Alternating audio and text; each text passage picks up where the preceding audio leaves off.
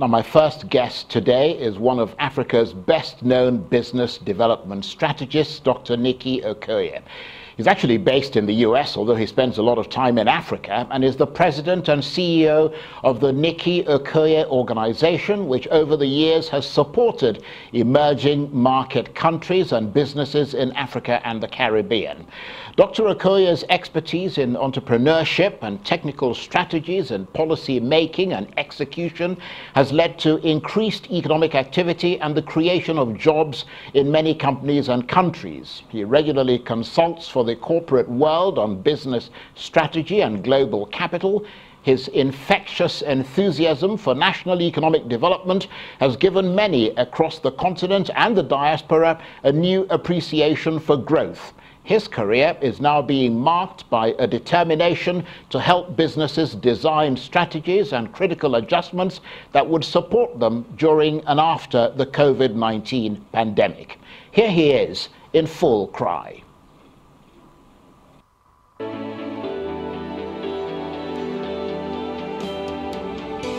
Even without COVID-19 pandemic, the world was already heading for major disruptions in businesses and investment as a result of the complexities of the fourth industrial revolution. The pandemic just made the disruptions more evident and even more urgent. We must now look at investment strategy all over again. The old investment models will not work anymore.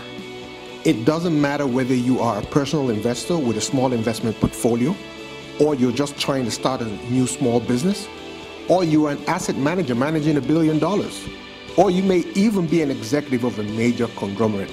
Whatever is the case, you are now compelled to adjust your investment strategy, realign your priorities, and reappraise your value centers. Well, that's a little snippet of Dr. Nicky Okoye, and I'm delighted to say that the man himself, Dr. Okoye, joins me now from our studios in Lagos. Good to see you, Nicky. Yeah, hi, how you doing? It's good to see you. In this era of COVID-19, with economic activity slowed across the world, we just saw the UK enter recession today. Is it time for businesses to fundamentally reassess their priorities? Absolutely. I think that the COVID-19 pandemic has simply put the disruptions that we expected from the 21st century and the fourth industrial revolution, it put those disruptions on a rocket ship, if you will. And so the entire marketplace is beginning to look totally different. We actually don't know what's going to come out on the other side, but we do know that things have completely changed. Some industries will no longer exist as they were before, and some industries are taking off.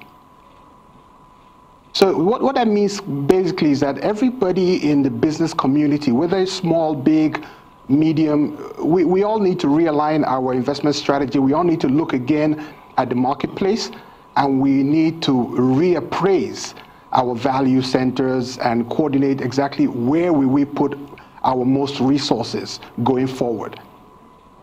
Well, we'll talk about... I think that all businesses, we all need to take a step back. Executives need to take a step back, look at the entire landscape again of business and do a complete overhaul of their, not just their business model and business strategies, but even the strategies that coordinate their personal management, their office space. A lot of offices might not be necessary anymore. And the whole landscape is going to be different. Well, you're certainly right about that. Because the coronavirus has affected all of us in one way or another. How would you say, Dr. Okoye, that it's affected the businesses that you normally deal with? Well, that's an excellent question. I think a lot of our clients have been affected in different ways. So, for instance, we do have some clients that have large office buildings and large office blocks, and they made some very good projections as to the kind of capacity and rental income that they will earn for 2020, 2021. Many of those office buildings are empty today, and they're going to be empty for the foreseeable future because a lot of companies are reassessing their need for office space. With the work from home strategy that a lot of companies have implemented, we have now realized, a lot of companies have realized that you don't need that much office space anymore. So it means that office buildings and those who have invested in office space are going to need to look at their entire investment strategy altogether. When the demand dries up for a specific service or a specific product, then it means that your business model has completely changed. And that's just one segment of the industrial landscape, some of the segments that we deal with. In the aviation sector, it's a totally different story. We do have clients that were about to set up an airline this year. They had actually made specific down payments on aircraft. And you have all the large aviation aircraft companies trying to dispose of aircraft that they have. So it means that the aviation industry as a whole is suffering, especially for those who have either acquired new aircraft or for those who are manufacturing aircraft. And so before that industry comes back, we're looking at about 2 to 3 years. And that means that if you have a firm contract and you've made a down payment on aircraft, you expect to pay you're going to be in a very serious challenge as far as your financials are concerned. There are many other industries that I can mention that some of the folks that we deal with on a day-to-day basis, but the entire landscape is showing challenges. But it's not all bad news. There's a lot of opportunity as well. So there's a flip side to the challenges. So on one side, you have challenge industries like aviation, real estate, and so on. And on the other side, you have industries that are going to flourish and they're going to thrive in a post-COVID-19 environment. And some of those industries, of course, include technology.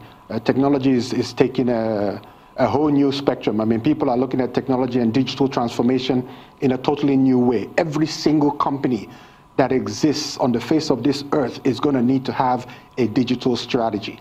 And so those folks who are in the technology business are going to have a very good next 2 to 3 years, if you will. Yes, but let's focus on the ones that are not going to be doing very well. You mentioned the aviation sector, for instance, and some of them, as you mentioned, are your clients. I mean, you're there to design business strategies and critical adjustments that would support them during this pandemic. What would you advise companies like that to do? Well, the first thing is to renegotiate with their creditors. That is what we're doing at the moment. Some of those credit facilities, simply the money to pay for aircraft that you have already acquired and you have monthly or quarterly commitment, the money is simply not there anymore. And there is no market for aircraft as we speak. So a lot of the airlines that have even been in operation for years are looking for who to dispose of, who to offload their aircraft on. So the first strategy is, of course, to renegotiate with finances. In some cases, the folks who you acquire the aircraft from are willing to take those aircraft back because there were some alter clauses in the agreement, and in those kind of cases, it's an easier way to exit that strategy. But we're advising them if they can renegotiate with the finances, then they need to pivot their business strategy completely. Some areas of the transportation industry will do very well. One of them is logistics. So if you have aircraft that you need to deploy, then maybe we need to put those aircraft into the logistics aspect of aviation, because the logistics part is going to blow up. It's already growing exponentially, if you will. So logistics in terms of moving goods and services across country or across the continent of Africa or across the world. So a lot of aviation logistics companies are going to do very well. So we're advising them to pivot to the logistics side of the aviation spectrum. And that way, that business is still going to grow. And that's just for them. Right, okay. Well, that sounds jolly good. But we've got about a minute and a half before we take a break. So let me ask you this, Dr. Okoye. On a personal note, as you watched the coronavirus take hold and ravage the world and the economies of countries that you are so passionate about, did you feel fear? And, you know, to some extent, were you at a loss as to how you were going to advise businesses and governments to help them pick up the pieces? Absolutely. I mean, it would be dishonest to say that there was no apprehension across the board, not just for me, but for most of my clients, for friends, for family. Everybody was confused in the beginning stages. But after a few weeks, you know, I told myself that complaining is not a strategy. You know, we can't sit back and complain. We're going to come out of this still alive. And if we're going to come out of this alive, then we need to have a business that will sustain us and keep us going after the entire pandemic and the crisis is over. So in that case, we started looking at what we could do post-COVID. And so if you look at some of the things that we are doing with our clients and personally as a consultant and as a business strategy expert, our mind and our mindset is already post-COVID. We're looking at how to take advantage of the disruptions that are expected post-COVID. So we know that there's a crisis. We appreciate that there's a crisis. We have been affected by the crisis fundamentally, but we must now figure out how to take advantage of the crisis. As the Chinese will say, never waste a good crisis. Okay, on that note, I'll ask you to stay with us, Dr. Okoye. You're watching the Arise interview, plenty more still ahead, as we continue our chat with the business development strategist, Dr. Nicky Okoye. Stay with us. Welcome back to the Arise interview. I'm Charles Enyegobu. Now, the global spread of coronavirus continues its relentless march. Every country is being hit, and the virus is no respecter of borders or businesses. The economic damage is just as bad, and many, if not most, businesses have been frozen in their tracks. Economists say there is no doubt that a global recession is coming. The only questions appear to be how long and how bad. Every business, from the smallest, is now in a fight for survival. So what will it take to survive the greatest economic shock in recent times? Okay, let's face it. The only constant in the world today is change. The world has experienced the agricultural revolution, the industrial revolution, and we are currently in the digital revolution driven by this era of connectivity. We are fast moving towards a new world order. If you and your business aren't aligned to reinvent yourself, then you will fail. This is not the time to worry about uncertainties. You need to be on top of your game. We are not in the business of walkthroughs. We don't jog, no, we sprint. Right now, you have to be Batman in a business suit. The beast in you must come out now. If you are comfortable with the status quo, frankly, this message is not for you. But if you want to achieve 8 to 10-figure revenues and work your company's way to a multi-million-dollar valuation, even during these challenging times, well then, we speak the same language. We are champions of the universe. We are masters of commerce, market penetration, and global investment strategy. We point you to where the money is, and we will work with you till you get it right. That's a bit of a plug there for my guest, who is, of course, Dr. Nicky Okoye, who's been busy designing strategies that will help businesses to thrive during and after the pandemic. And Dr. Okoye is with me from our Lagos studios. Thank you very much indeed for staying with us.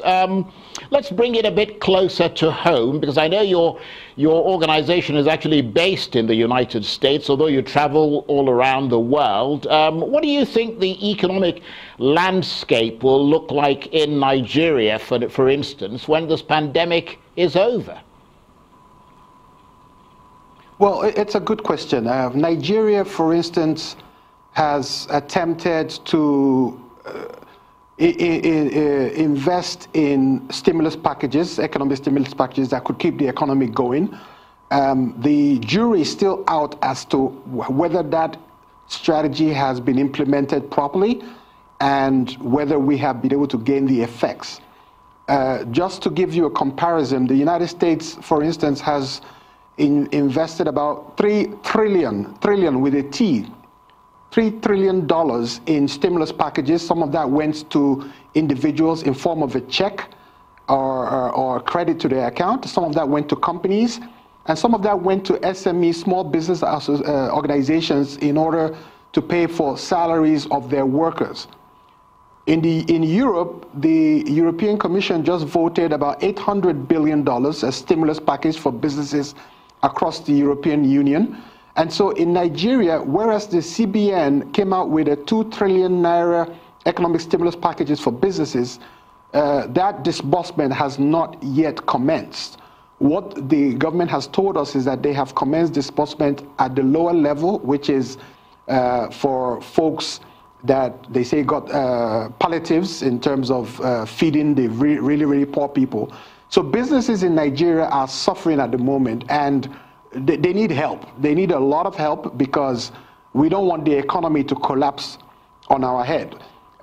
We expect that the government intervention will be a little bit more aggressive, which means identify those industries that have suffered the most, and reduce the bureaucracy and the red tape that is currently in place, that businesses are suffering from getting these extra stimulus and support. Now, having said that, in terms of the industrial landscape, if we take government intervention out of the equation, what we will see is that the lifestyles and the choices of consumers are going to change. Consumers are currently spending more time at home, which means that there's a lot of ordering going on online. A lot of businesses have sprung up that are now delivering groceries, things as simple as groceries, weekly groceries to the home. In that case, that means delivery businesses are springing up. Those businesses that have bike riders that can deliver door to door have sprung up, and there's a lot of demand in that space. In addition to that, you have a lot of businesses that are springing up that are providing online education. So again, based on the fact that people are spending more time at home. There's a lot of software that has been developed as well that is supporting work from home applications. So businesses that want to keep their employees at home, but they need some form of a platform. Their employees can stay at home and be monitored and measured in terms of productivity. Software development companies are coming out with such applications, and they're being deployed, and it's happening across the board. Then there are actually some companies that are springing up. There's one called Waka With Me, where they're providing valet services for people. You don't need to travel to a distant part of the country if you want something done. If you want a transcript from your former school, you call them, they get somebody in that town to go to your school and make the application on your behalf. So you don't need to get on a plane or get in a bus. So again, you're going to see reduced demand in transportation services, increased demand in valet and support services. So the entire economy is going to change. The demand of the consumer is going to change. And those of us in business need to look at the landscape again and decide, okay, where am I going to put my next investment? Do I need to change my business model completely and I'll realign it with the current reality and the current situation? Or do I need to start a new business totally and completely abandon the one I have done before? Because some businesses are going to wake up and find that they have a bridge, their business is a bridge to nowhere. The market has totally disappeared for the kind of business or service they were offering in the past. So that's just a tidbit on what we expect in the Nigerian economy, the Nigerian landscape. Well, to be honest, we're not dramatically surprised because, I mean, that was to some extent expected. But I think you made a very crucial point there, which is the fact that the Nigerian government is not yet disbursing the stimulus packages, the palliatives that they promised to give to businesses. And that means that many businesses are running their companies with no income at all. And that's something that businesses just don't do. I mean, you don't run a business without some form of income. That's obviously created havoc, more so because everyone is affected, including possibly even the government that would normally come in to help. I mean, what do you say in those circumstances? Yeah, absolutely. I mean, a lot of businesses are running on fumes at the moment. So when I say running on fumes, it means that if you're driving a car and the petrol in the car is finished, it's just the remaining fumes in the fuel tank that is still keeping the car going. That is what is happening to a lot of businesses across the board. But in all fairness to the government is equally running on fumes. Because if the IMF did not come to the rescue of the government, remember that oil price went down to zero in April. And so government's main income is and it still is dependent on crude oil sales. And when oil price crashed in April, March, April, and to some extent May, the government revenue almost disappeared. And so IMF stepped up to the plate, promised Nigeria $3.4 billion. I believe that money came in a few weeks ago. World Bank has also pledged some funds. I think that money is coming in. So Nigeria as a nation is also, I would say, challenged in terms of its access to revenue. And because we're not as rich as European or the United States, where we can just print money, which is what some of those economies are doing, they can do that because they have a robust balance sheet. For the U.S., for instance, the whole world depends on the U.S. dollar, and most countries their reserve currency is Nicky, I'm really sorry to interrupt you there. My profound apologies, but it's been absolutely brilliant talking with you. I mean, I could talk to you forever. Unfortunately, we're out of time, but I really appreciate your talking to us. Dr. Nicky Okoye there, who is a business development strategist, talking to me from our studios in Lagos.